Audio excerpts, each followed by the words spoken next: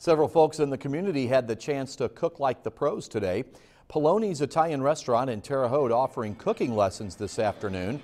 Under the instruction of owner Pedro Piloni and his son, you could create your own French pasta. And after a hard day's teaching, participants were able to enjoy and eat their own creation. It's the first time this class has been offered, and Piloni is hopeful it can continue. I never actually did this before, and I hope, we can do it, the best we can.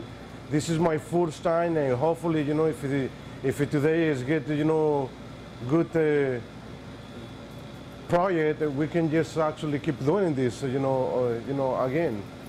If you're interested in signing up for a cooking class at Piloni's, call the restaurant. We have the number on our website, WTHI-TV.com.